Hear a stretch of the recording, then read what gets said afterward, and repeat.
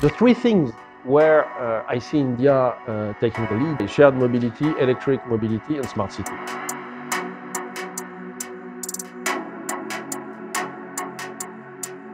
I'm Guillaume Gerondeau.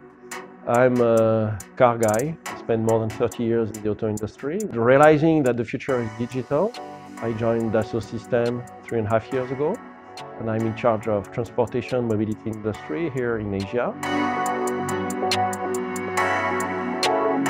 So far, mobility was relatively simple. You had basically people buying cars or people moving with, I would say, individual means of mobility and people using public transportation. But more importantly, you had the majority of the population of the world having no or very little access to individual mobility.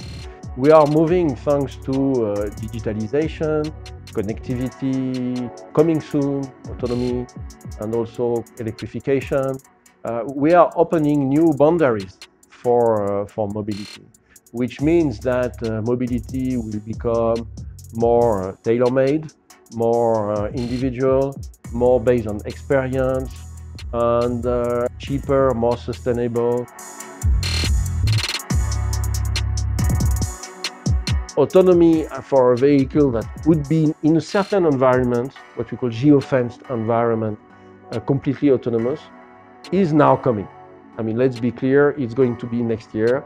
The more car you have, the more car we communicate with each other, and the more are going to teach each other a different thing, which means that it's becoming exponential. So we can expect that between, let's say, 2020 and 2025, all those experiences that we can see on all continents happening are going to accelerate, and that probably in 2025 is going to become widespread in the world. I think we should not think about, in the case of India, about autonomy as a way of replacing people with, with autonomous vehicle. I think that's not the challenge for India, definitely. The challenge is increase safety and increase productivity of transportation and mobility. I think India has a big advantage.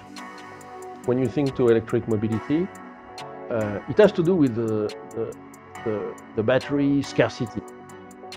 If you think about providing individual ownership mobility to the entire world, the entire 7-8 billion people, means that probably you need to produce 40 million electric cars per year. And that means that you need to produce several thousands of gigawatt-hour of battery, compared to 200 today. Dassault Systems has all the tools. We have a 3D Experience City, where you can simulate, visualize, and create all the conditions of this mobility in the city, which is going to be clean, safe, and efficient. I don't think, at least in the short term, that it's going to be the big mass transportation for the crowds, for people commuting in big cities. It's going to be one of the different arrows that will be at the disposal of cities to solve or to implement this smart mobility.